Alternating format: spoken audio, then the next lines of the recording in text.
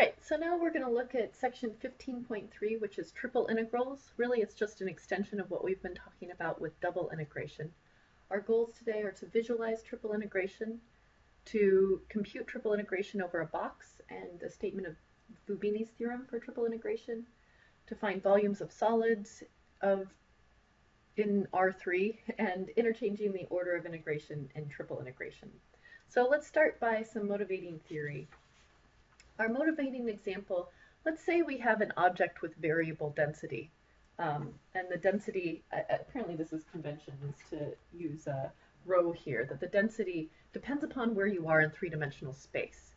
So we have some object here, and over here it might be really sort of relatively dense, and here it's less dense. And what we want to do is find the mass of this object. What is mass? Mass is equal to density times volume. But the problem is that each little piece in this has a different density, right? So what I'm thinking of when I do triple integration is I take out like one little piece within here, one little tiny dx, dv, dy box, dx, dy, dz box, and I calculate what is the density for this tiny little box, and then I sum up all of the densities over the whole object, and that gives me the total mass,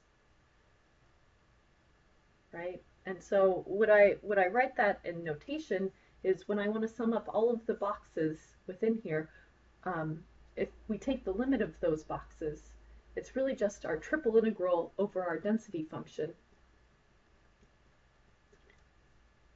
with respect to each of the variables, dz, dy, dx,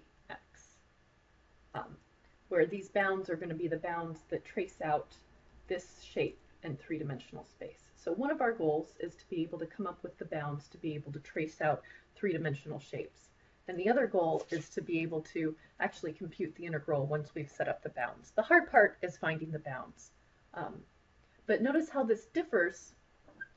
So this is finding mass. Notice how this differs from what we talked about previously. Previously, we just talked about finding volume. So volume for double integrals,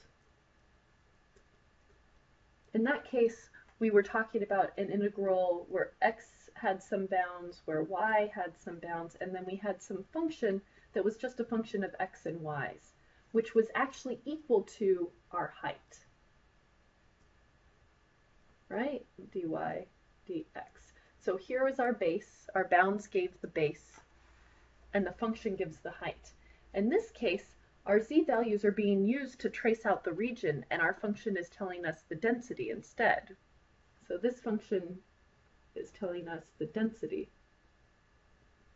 But we can use triple integrals to be able to compute volume. So what would that look like? A volume using triple integrals.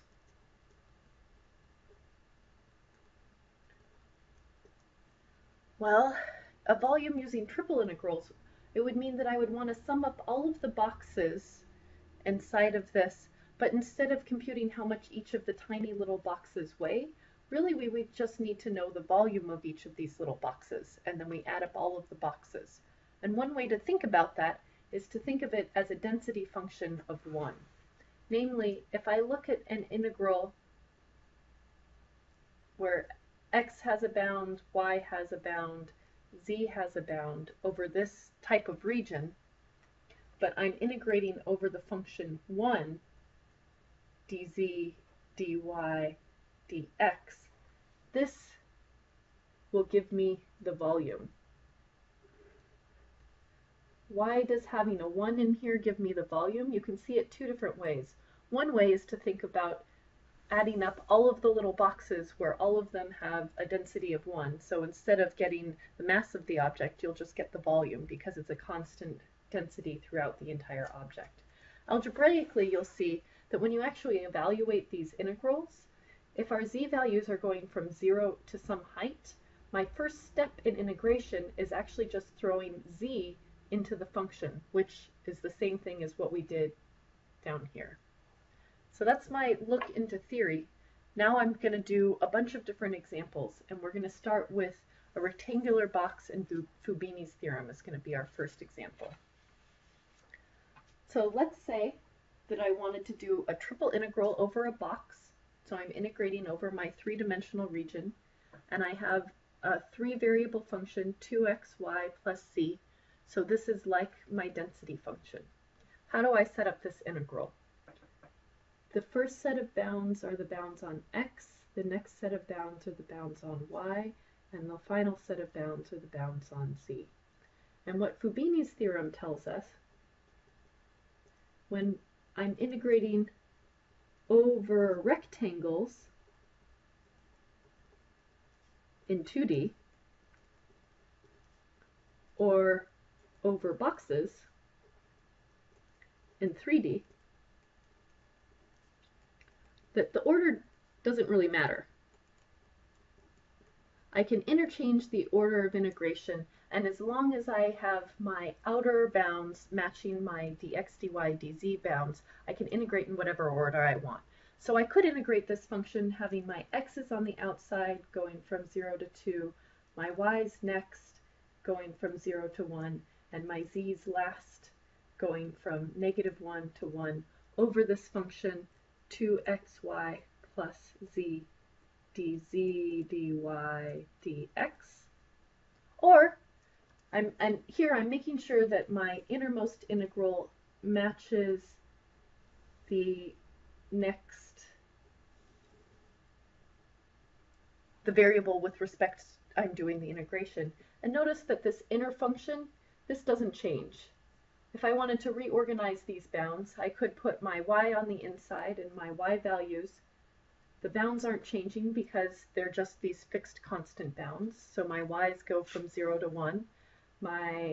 Let's say maybe we want to do x's next. So my x's go from 0 to 2, and my z's go from -1 to 1. Notice that my inner function doesn't change. This is my density function. The density didn't change when I think about taking my bounds in different orders. But what does change is that my y integration has to come first, my x integration has to come second, and my z integration has to come next. This is the last thing I'm doing in this tape, so if you don't want to see this integration, then you can skip on. However, if you'd like to have a little more practice doing integration, I'm going to go ahead and integrate this function. So when I integrate with respect to y, I'm treating both x and z as constants, and the integral of y is going to be 1/2 y squared. So when I raise y to a squared power, I end up with xy squared, and the 2 goes away, plus z times y. And I'm evaluating this as y goes from 0 to 1. Don't forget that I have these integrals on the outside. I'm going to shorthand, not write it all out. I plug in y equals 1 and y equals 0. When y equals 1, I'm left with just x plus z. And when y equals 0, all of this goes away. So it means my integral actually looks a lot simpler now, as x goes from 0 to 2, dx dz, as z goes from -1 to 1. This is a step that's easy to forget, that sometimes you just plug in the bounds, but you need to remember that this is an integral. So my innermost integral, I'm going to integrate again. The integral of x is going to be 1/2 x squared. Z I'm treating as a constant, so I just leave it out front, and this becomes z times x, evaluated from x equals 0 to 2. Don't forget that I have this outermost z integral still. Now when I integrate x equals 0 to 2, plugging 2 in, 2 squared is 4 divided by 2 is 2, plus z times 2, 2z, minus 0, because plugging in x equals 0 makes both those terms 0. And I need another sheet of paper because I'm running out of space. So finally, I still have to integrate as z goes from -1 to 1 of dz. And my final piece here, when I integrate, whoops, I bumped my camera. When I integrate with respect to z, this is just boring regular integration. I get 2z plus 1/2 times 2z squared becomes z squared, and I evaluate that as z goes from -1 to 1. Plugging 1 in, I get 2 plus 1 squared, which is 1. And I get, plugging -1 in, I get -2 plus -1 squared is 1. -2 plus 1 is -1, +1, and I end up with 2 plus 1 plus 1, which is equal to 4.